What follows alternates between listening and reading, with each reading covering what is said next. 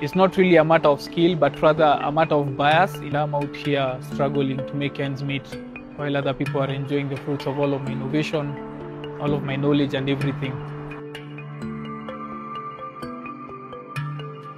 I graduated in 2007 with a degree in geospatial engineering, and I have worked since then in several international research institutions as a GS analyst. So in 2017, I became a technology entrepreneur, and I moved into the agriculture sector first, and then later on the energy sector. And I started a company that is involved with the smart metering of electricity. Simple and innovative solution that is composed of sensors, a dashboard, and smart alerts designed to make energy management efficient. So I met Lauren Dunford in 2017. About June, mid-2017 is when I met her through a mutual friend. And I was told that there were some people in town who are looking to meet up with a technology entrepreneur so that they can be able to do something together. She had an idea of doing something in the solar energy space, but after we consulted and we went around with her for a while in different factories, I ended up proposing a change in tact, and I told her it will be better for us to focus on the energy monitoring space because the solar space was already pretty filled up by different players. I think this can have a tremendous impact, both in driving sustainable growth and in fighting climate change. August 2017, we decided to partner, and we started a company called Safi. It was initially called Safi because the idea was to generate clean electricity. It was later renamed to Safi Analytics because by then the idea had been to use data analytics to manage energy and to manage electricity consumption. And so for the 1 year when they were studying between mid-2017 up to mid-2018, I was in Kenya developing the technology, building the company, setting up pilots for our technology. And so through the months that I had worked, we were able to come up with a prototype, which we were able to install in different factories. It became very successful. We were able to build a very nice interface, and all of our customers were pretty pleased with it. She had suggested we bring on somebody who has done a venture capital fundraising before. And so we ended up taking up another partner called Weston.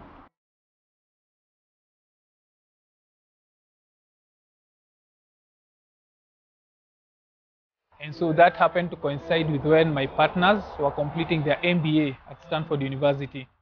So having newly raised capital and having a product that was already in the market, the plan was for them to come to Kenya, and then we would set up shop and we would together grow the company and move it forward.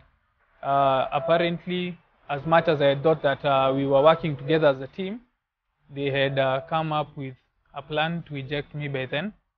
So there was a lot of cajoling and being pressured to resign, being pressured to give up my shares in exchange for a separation offer.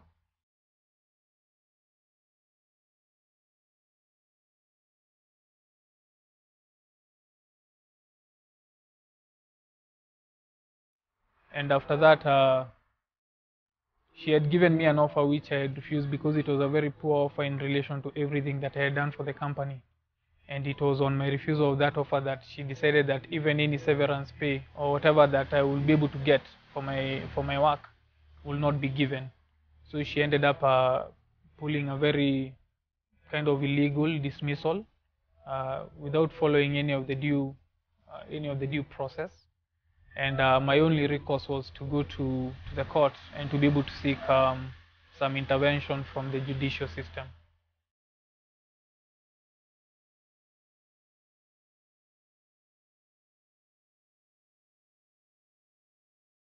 These guys are really, eating the fruits of my labor, all of the work that I had done for so long while they were in school.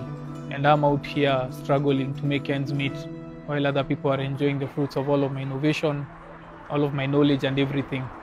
A lot of the startups in Nairobi tend to be owned and led mostly by foreigners from abroad, while locals are mostly employed in the lower cadres. So it appears like locals are not innovative.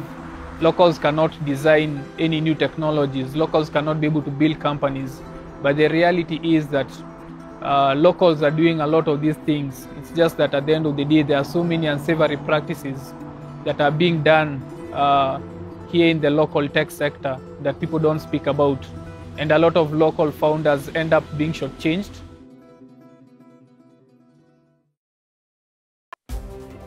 And make sure to subscribe to get the latest African lists, entertainment, pop culture, and news. Remember to leave your suggestions on topics you'd like us to cover in the comments below.